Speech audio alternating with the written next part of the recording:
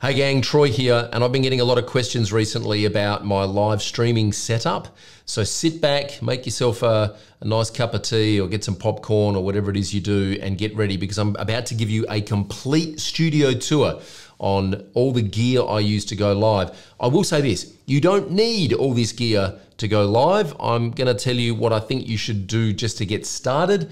You don't need all this gear to go live, so please don't be overwhelmed by everything we're about to show you. I'm making this video to inspire you and show you what is possible. Everything we talk about is going to be listed at kit.co/TroyDean. Just follow the link to Troy's live streaming kit and can't wait to hear your comments. All right, let's get into it. It all starts with my computer. A couple of years ago, I was live streaming from a MacBook Pro, top of the range, and the fan was spinning 100 miles an hour, and I see this come up in the live stream communities all the time. So I made a decision a couple of years ago just to go all in and buy, at that time was the best, most pimped out iMac Pro. It was about 12 grand, I think, Australian. It was a stupid amount of money to spend on a computer. However, I can just throw whatever I want at this computer. I can live stream, I can be editing, I can be listening to podcasts, I can be dancing with a tutu on my head at the same time, and it just never misses a beat, apart from the tutu thing. So it all starts with the iMac Pro. Now, you don't need the iMac Pro because it is a very expensive computer. If you're just starting out, I would suggest getting one of the new MacBook Airs with the M1 chip or a basic MacBook Pro with the M1 chip because you'll be able to live stream on that thing without the fan spinning. I've seen so many live streams and I can hear the fan spinning in the background. It's very distracting. So make sure you've got a good processor to capture everything you're doing and broadcast it out. The problem with most modern computers is that you have a limited number of ports, and I want to plug everything into my computer to try and capture whatever I can. So what I do to extend the port input array on my iMac is I use the Thunderbolt docks from OWC. I use the Thunderbolt 3 dock from OWC, which expands my ports and allows me to basically plug everything in. So let's talk about what is plugged into the computer. First things first is you want to make sure you've got good camera and good lens. I am looking down the barrel now of a Sigma 16mm 1.4 lens. It's a prime lens and it is strapped onto well, it's actually connected correctly, not strapped with a Oki strap and some gaffer tape. It is, everything else in the office is, but this is actually connected properly to a Sony a6-400 camera. And that is what is capturing this beautiful image, if I do say so myself, and gets the beautiful soft shallow depth of field, soft focus in the background, which I'll talk more about in a moment. So I've got one of those. Now, if you were just using one of those, you would just plug it straight into your computer using something like the Cam Link from Elgato, or Sony have now released software which enable you to just plug it in via an HDMI to USB cable, and it will see it as a USB camera. I still prefer the Cam Link. I think it gives better quality than the straight out USB output of the camera. However, because I have two of these bad boys, there is number two sitting directly above my iMac so that when I'm on Zoom calls and if I'm doing something more instructional, I can just be directly above the screen here because I have two of them. And I wanted to plug two Cam Links into my computer. The Cam Links are pretty chunky, you run out of space, and also you're putting a lot of processing power on the computer. Even though I have a great computer, I wanted to try and offboard some of that processing power, and I wanted to, and also financially, it just made more sense to buy an ATEM Mini, which is what allows me to switch between multiple cameras and look at the right camera at the right time. And you want to make sure that you're always looking at the right camera at the right time as you switch. It's basically got 4 HDMI inputs, a bunch of audio inputs, and a bunch of really cool transitions that I can use. At the moment, I've just got it on cut, but I could make it dissolve like this. Oh, hang on, that didn't work. Why didn't that one work? Well, that's just a straight cut. I could do something like, how about this?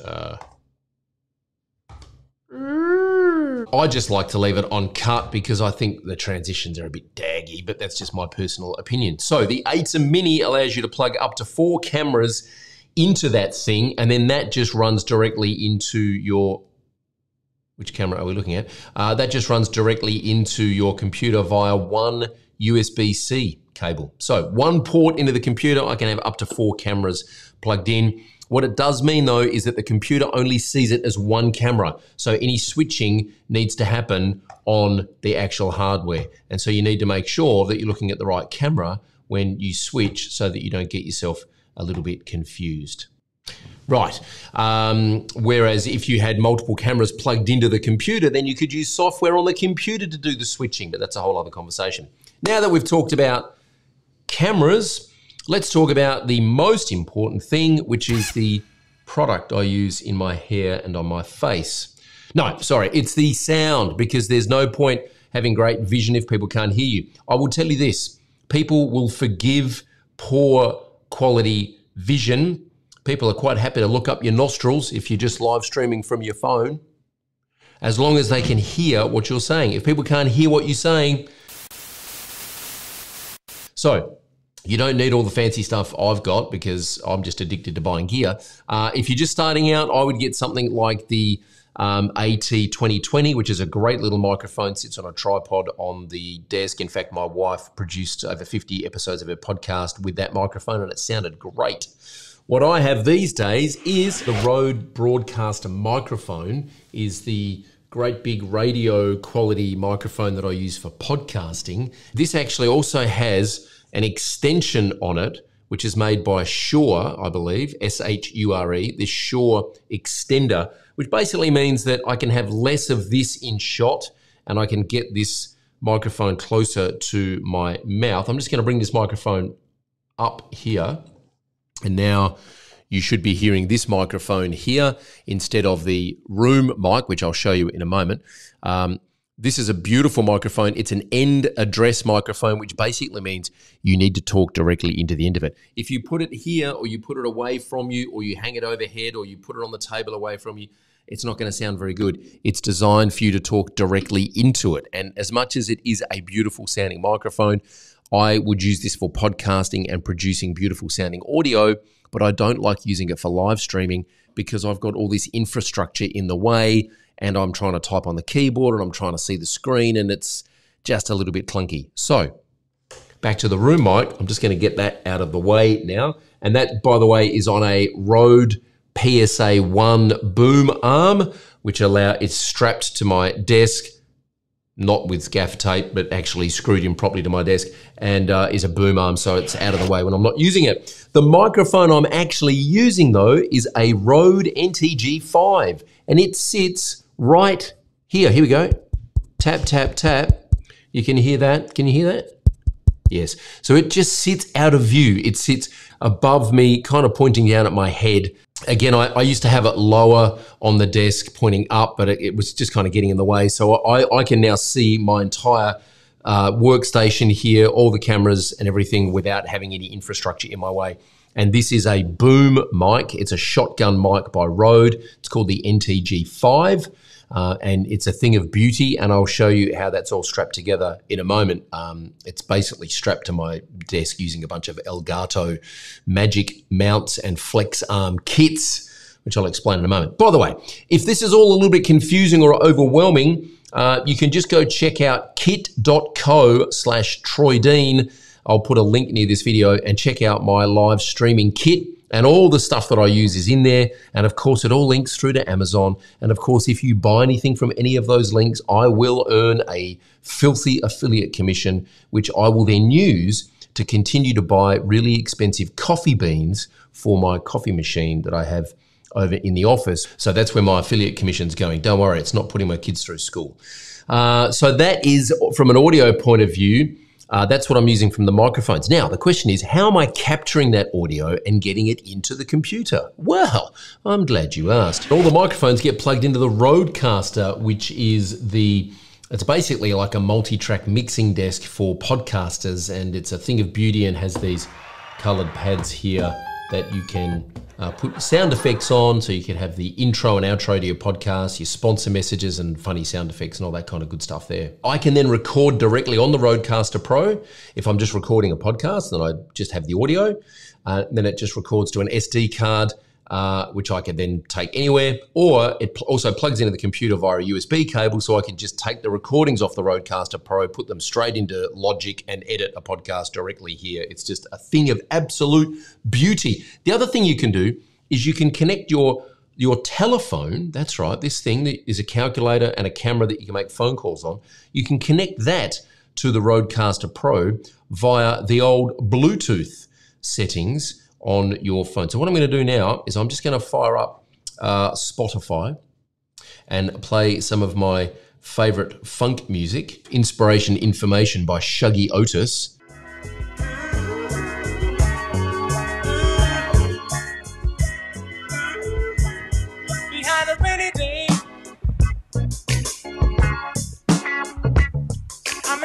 So what that means is that if you're doing a podcast, you can actually have people call you on the phone and stream them directly into your show and answer their questions.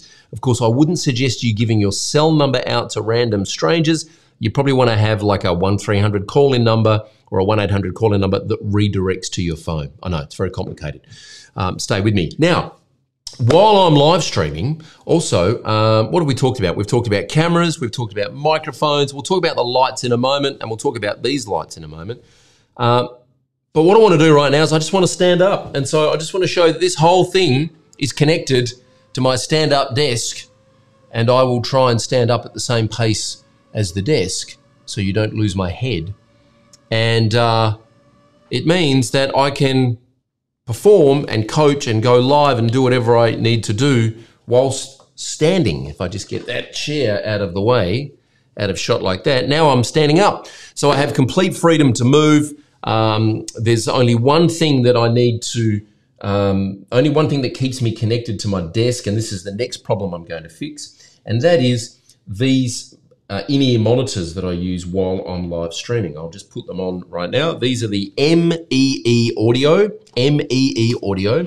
These are actually the M6 Pros, I believe. They sound amazing and they just connect in like this, right? So they go over the ear, they go in the ear like that, and now I can hear myself in full high fidelity, and they're barely visible. Now, I don't have any hair on the side of my head, so you can kind of see them. But if you have a little bit of hair or a little bit of a beard, I wish I could grow one, but I can't, then you wouldn't be able to see them at all. And so if we just bring up a bit of Shuggy Otis again.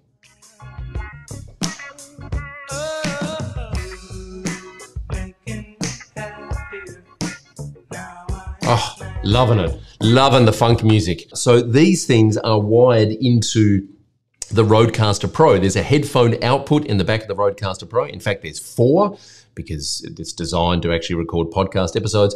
I've got an extension cable running under my stand-up desk, and then I just have this extension cable plugged in to the ME Audio in-ear monitors. There we go. You can see it right there. If I unplug that, I can't hear myself here.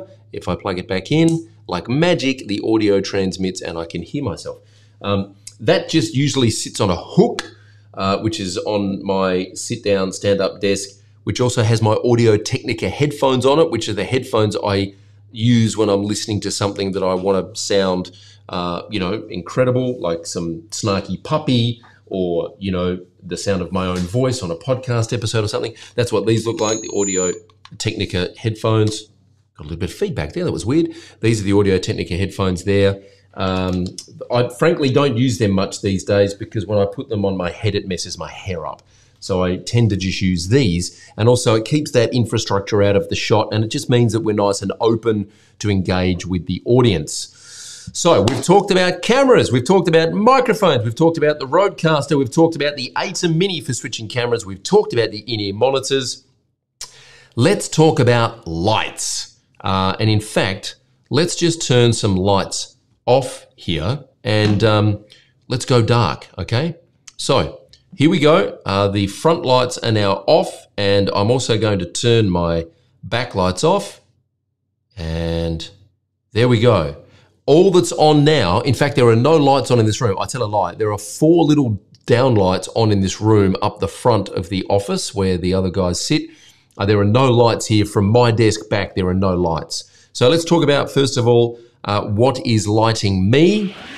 I have 3 Elgato key lights. I have one here strapped to my stand-up desk on an Elgato Magic mount, and that is facing me at a 45-degree angle, and it looks like that. So it just lights this side of my face.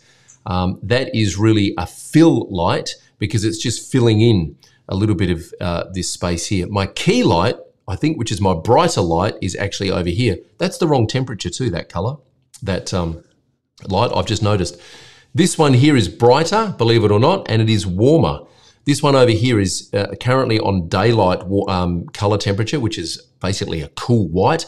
This is on tungsten, which is a warm white. This is actually the wrong color, this one over here. And I have had a problem with this light that if I have it set to, basically it's backwards. So I think I've got it set to daylight, but it's not, it's tungsten. And so in the software, I have to switch it around. It's a known problem with that particular light. And I'm talking to Elgato at the moment about getting a replacement. So those 2 key lights now are on me. This one is a little bit brighter, I think. That one is there. I mean, they're very similar. And then I've got this hair light above me because my hair is fabulous. I have this hair light above me, which just lights my hair a little bit here and my shoulders, and also puts a little bit of light on the desk. And you'll see that, just that little bit of light on the beautiful acacia wood here on the top of my sit-stand desk. Now, the truth is, when I'm not live streaming, I leave that light on. So I work like this because I like that light there. I also have a little lamp, just a little desk lamp here on an arm, which kind of lights up the beautiful warm tones of this desk. And this is how I work. When I go live, I just put those 2 lights on so you can see my face. Now let's talk about what's behind me, because this really here is the pièce de résistance. And I must give a huge shout out to my friend Marshall Fox in the Ecamm live community who inspired me to do this. Basically, I've pimped out the background here behind me with a bunch of Philips Hue lights. There's a whole bunch going on. There are LED strips behind this buffet. That blue light just at the top of that buffet there, on the back of that buffet, is an LED strip. All of these table lights here actually have smart lamps in them, as does the floor lamp. That has a smart lamp in it. So does the vintage lamp. There's got a smart lamp in it, and does that floor lamp here. That also has a vintage lamp in it as well. I also then have round, what's called a Philips Hue Go, which is a round light, which is actually portable. It's got a 3-hour battery in it. I've got them plugged in. That's giving me that blue light there, and also giving me this blue light here. And behind the posters, I've got a poster of the Reservoir Dogs film there, and I've got our emblem logo here, the plane. Behind there, I've got a little red bar, a little bar called the Philips Hue bar, and they are colored red. But here's the thing with the Philips Hue lights, which I absolutely love, is you can change the color of them. So I can just go to what I call the office, which is this scene that I've got set up here on the app. It all runs off the Philips Hue app off your phone. I can have that set up to the office, and then I can just go to my color selections, and there's a whole bunch of different, so the scene is called the office, and then these are themes for the scene. So I can say, hey, let's have a Savannah sunset. And I just change the color with the push of a button there. Let's have a tropical twilight. And it goes like that. Or let's have Oscar's favorite, spring blossom. Ooh. Then we can concentrate, very bright. Or we can do some reading. Not bad. Or we can go dimmed. Oh, there we go. Or we can relax. Lovely. And then I have a theme here called working. So the scene is called the office. Sorry, the room is called the office, and the scene is called working. And this is my working scene, and the room is called the office. I can then set up multiple rooms in this building or at home and have different scenes for each room. It really is a thing of beauty, and it's something that I discovered during lockdown in 2020, where I was working from home and had a pretty dull background and wanted to make it look pretty sexy. So we've talked about front lights, we've talked about rear lights, we've talked about audio, camera, all that kind of good stuff. The only thing we really haven't talked about is how the hell is this all hanging off my stand-up desk? Because there are no tripods on the ground at all, and everything is strapped onto this desk using the Elgato First of all, the monitors, let me just talk about my computer for a sec. I've got an iMac Pro here and I've got an LG 4K ultra fine monitor here. It's just a small one. It's the 22 inch, I think it is, or the 23 inch. It's not the big one because I didn't need that much. I don't want to take up too much space on my desk. They are strapped onto the desk using at-deck monitor arms. So they're not on stands, they're on arms to keep the desk clear. And then everything else is strapped onto the desk using the Elgato Magic Mount and Flex Arm kits. So therefore there are no tripods on the floor anywhere. The cameras, the lights, this microphone, my overhead microphone, the Logitech, which I'll show you in a moment, which is the only thing I haven't talked about, they are all strapped onto the desk using the Magic Mount and Elgato Flex Arm kits from Elgato. They are freaking amazing. I love this stuff. It is so solid. I've had Manfrotto Magic Arms on this desk before and stuff wobbles around left, right, and center. This is as solid as a rock. So the only thing I haven't talked about is this camera here and what it does and what we use it for. And so I like to draw on my iPad a lot. I use the Notability app and an Apple Pencil to draw on the iPad. And so what we do as a little gimmick every now and then is we show people, here is the overhead, yay. Now that is the Logitech Brio, and I've just got that mounted on the Elgato arm so that it shoots down onto the iPad so I can come in here and draw on the iPad and say, well, we're going to increase our influence and grow our authority and we're going to invest $3 million in Bitcoin and ha ha ha ha ha. And then of course I just switch to the iPad as a source in Ecamm to zoom in and to show the screen full screen, but I also like to show people that it is actually an iPad on my desk and I'm drawing on it. Right, so kids, wow. Well, I think I've covered just about everything. That is cameras, sound, lights, roadcasters. Oh, the speakers I've got on my desk here are little Mackie powered speakers. They're very small. I don't even know what model they are, but they're just little Mackie powered speakers. They're sitting on some audio engine feet to angle them up towards me. And they're actually powered by an audio engine USB audio interface, which sits under my desk here. It's actually strapped under my desk in a little bracket so I can crank those speakers up when I'm listening to the old snarky puppy.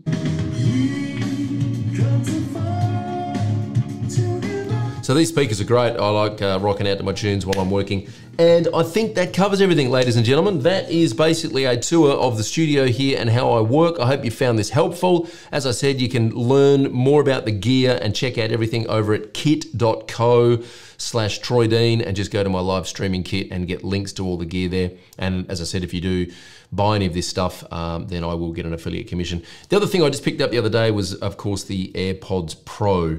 I love these things. They're amazing. I use these for Zoom calls. So if I'm just doing Zoom calls with the team, I stick these in. I don't worry about the fancy microphones and everything, but I do use this camera for Zoom calls. So if we ever have a Zoom call one day, you'll probably be looking at me like this with my AirPods Pro in. All right, hope you found that helpful. Keep on live streaming, and please remember this. You don't need all this shit to go live. What you need, and the problem I have is I have all this gear, but I don't really have anything interesting to say. So I'm gonna work on that next. What you need is a great message. You need conviction and passion in what it is you're doing. You don't need all this fancy stuff. I've spent the last 12 years collecting this and building this. And again, just wanted to say a huge shout out to my friends, David Blackman, Marshall Fox, and all the guys in the Ecamm live community. You guys continue to inspire me to keep going and improving, and I thank you for everything you're doing. So keep live streaming, keep going, keep on punching, and keep on making an impact. Bye for now.